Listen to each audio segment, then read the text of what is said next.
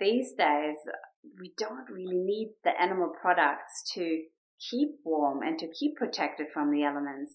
We've got so many alternatives. So all those animal products in the house, they're actually really outdated. And the best news is that all the vegan materials that we need are already here.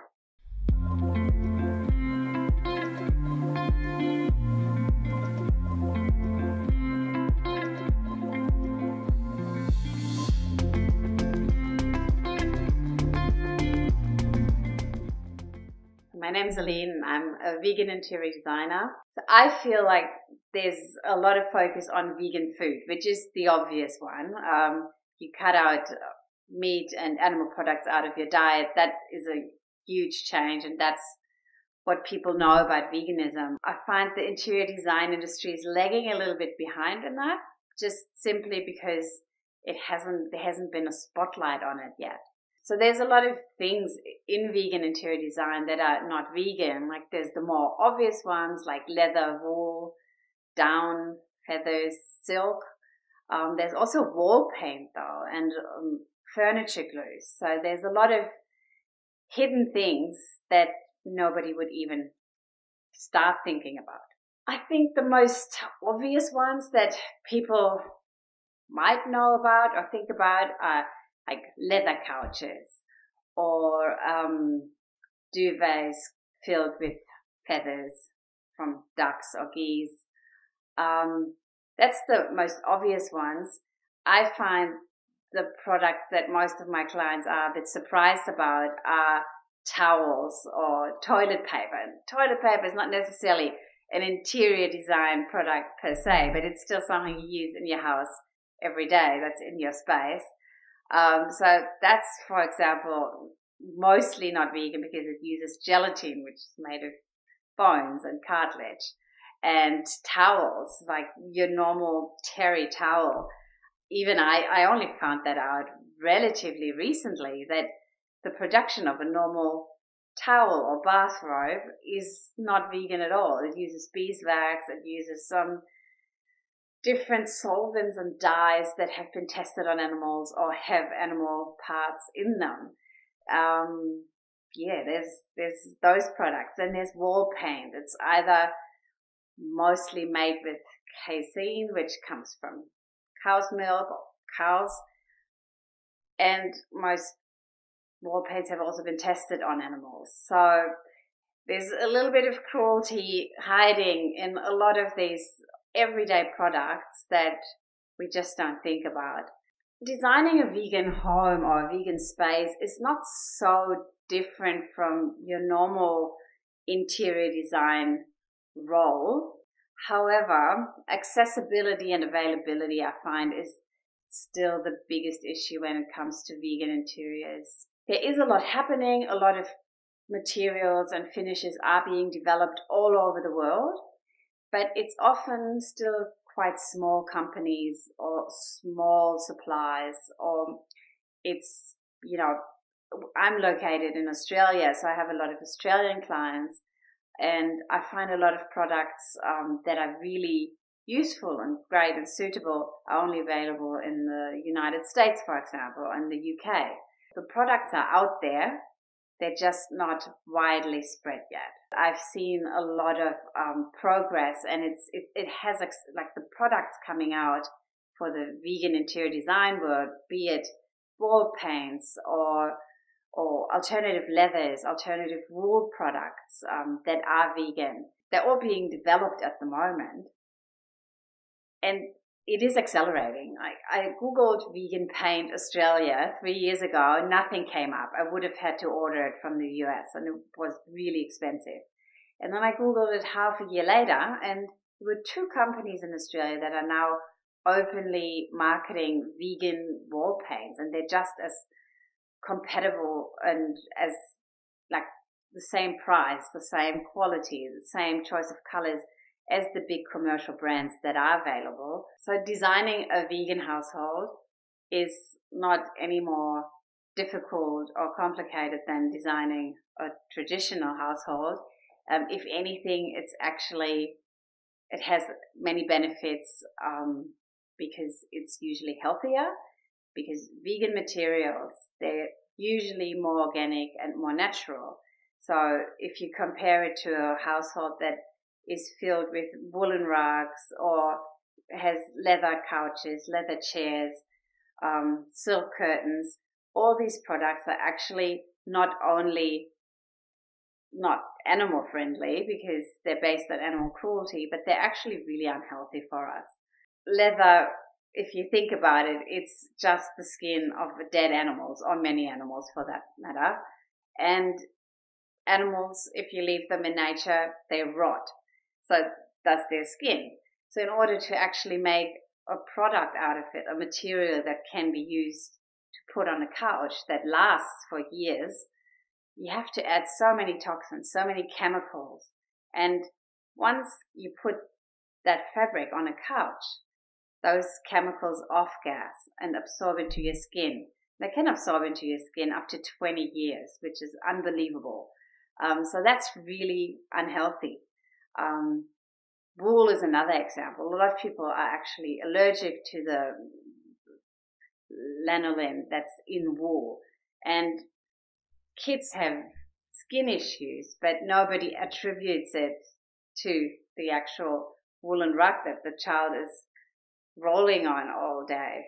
So in a vegan household, it's not only not more expensive or not any more complicated to design, but it's also much healthier. Vegan materials can look just as good as the original animal products. There's a lot of leather alternatives out there now that have the same look and feel as leather. They're made of apple waste, mango waste, a lot of very interesting new materials, but they have the same look and feel, and you won't really miss anything if you want to just replace a like for a like. Sometimes it can be hard to actually know if a product is vegan or not, because in furniture we don't have those labels that you find on food packaging, for example.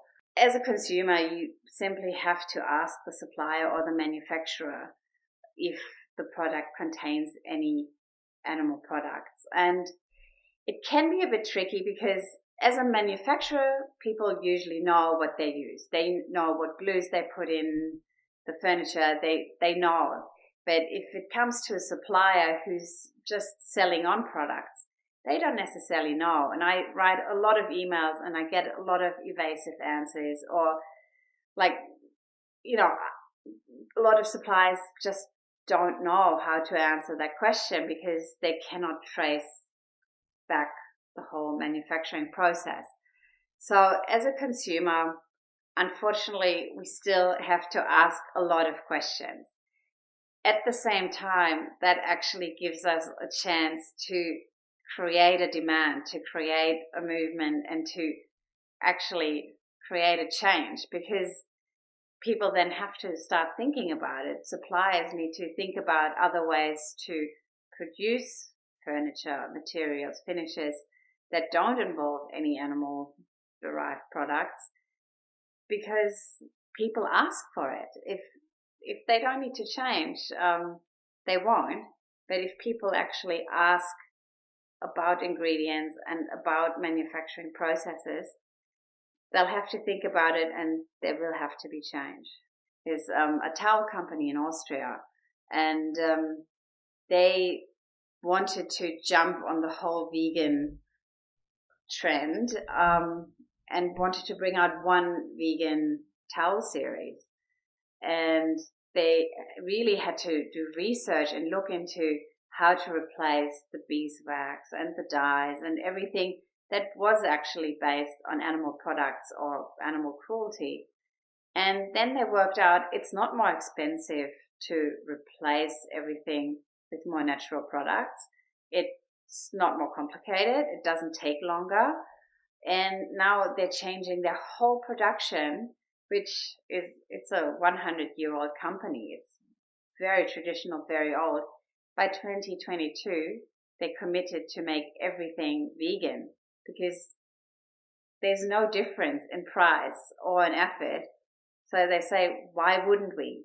So as a supplier, you've got the power to just look into different ways and cater for everyone rather than for just, the traditional world.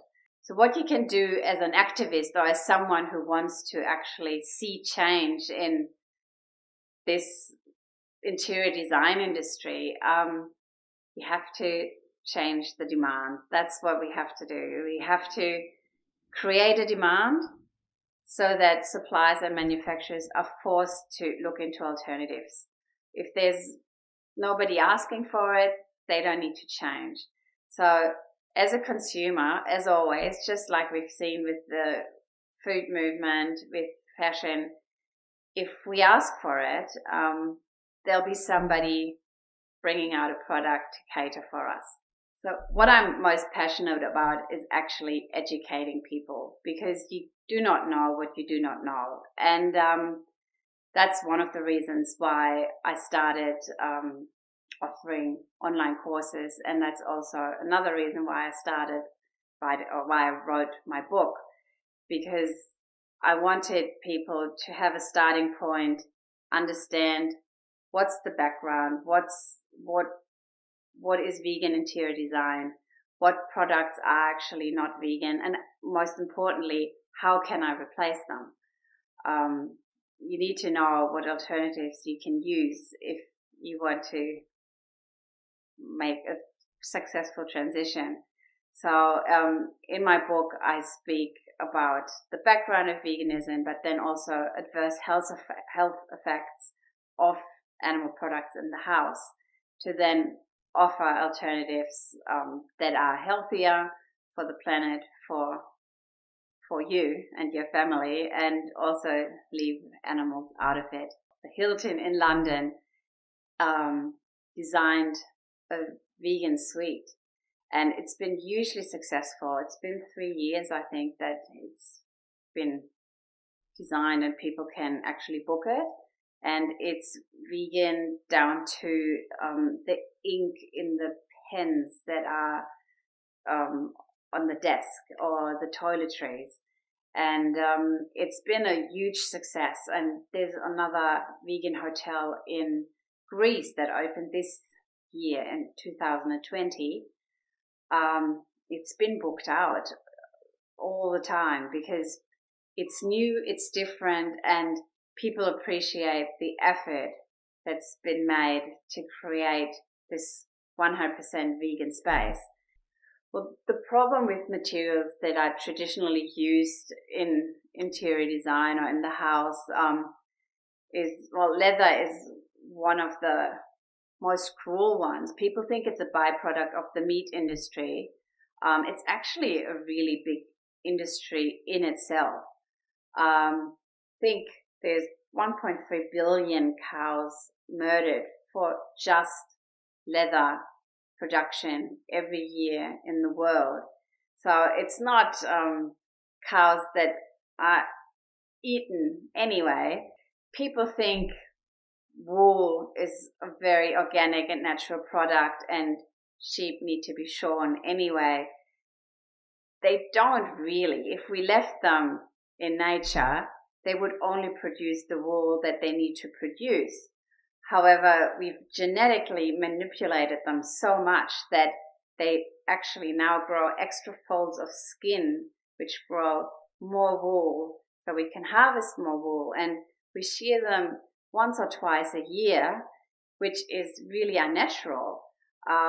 Whereas, if we shear them in winter, they actually get cold and a lot die from frostbite. So it's not necessarily that romantic idea that the sheep are running around on the grass all day and then we shear them when they need to be shorn anyway and we do something good for them. It's a big business, and if we just left them alone, they wouldn't actually need to go through that stress of being shorn and hurt in the process. So all these traditional materials like wool, leather, which kept us warm and safe 100 years ago, back then it was probably necessary, and we used what we had, and we didn't have so many alternatives. But so when you're at a store and you look at a beautiful wool blanket, you don't connect the dots. You don't make the connection between the animal that actually had to grow this product and has been shorn and tortured in the process. You just see the beautiful end result, and it's very hard to make the connection. And you can't blame anyone for not making the connection, because people just don't know, and people are not supposed to know. It's all very beautiful terms, but they're just really hiding what cruelty is behind those products. When I talk about leather alternatives, a lot of my clients say, oh, but the faux leathers, they're made of plastic, they're really uncomfortable, and they're not the real thing. So I don't really want to replace it with that. There's so many great products out there now. Like this, for example, is a leather made out of mango waste or fruit waste. They have the same thickness, they have the same feel, they have the same look as leather. So if you really want to replace the same, or if you really want to recreate the same feel and look, there are products out there that aren't actually the nasty plastic from the 70s, but a good quality, beautiful product that can be used as a really good alternative. And the best news is that all the vegan materials that we need are already here. My company is called Vegan Interior Design, as is my book. It's pretty straightforward. My website is veganinteriordesign.com, and that's also where all my online courses for interior designers and non-designers are located.